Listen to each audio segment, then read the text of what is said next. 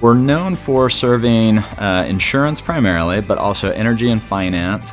The biggest way to put it is we help those companies mitigate risk. As a company, we had a mandate to move out of our data centers and into the cloud.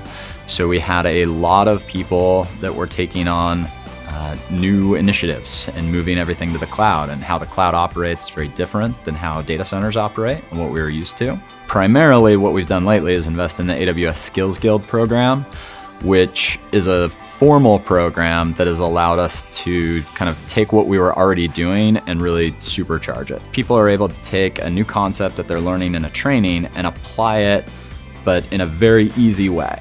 With the training that we've been able to roll out, we've been able to move the vast majority of our business to AWS. That's really what's enabled our business to move forward, especially with the pandemic times, and things changed pretty dramatically for the insurance industry. So we were able to create applications that enabled them to do remote adjusting and scale those out, and we saw dramatic increases in scale.